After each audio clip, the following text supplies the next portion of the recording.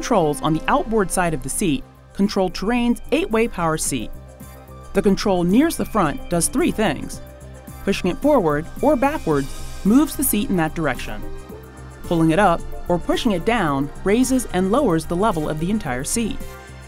Pulling or pushing on just the front or rear of the control raises and lowers the level of the front or back of the seat cushion. The control in the center adjusts the angle of the seat back. The seat back moves in the same direction you tilt the lever. The control to the rear of the seat decreases or increases the lumbar support.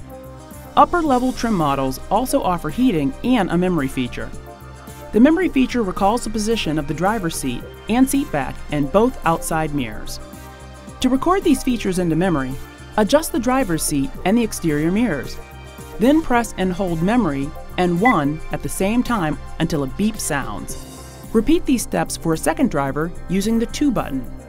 To recall the driver's seat position, press and hold 1 or 2 while the vehicle is still in park. The seat heating controls are on the lower center console. The first press turns the feature on high, the second medium, then low, and finally off.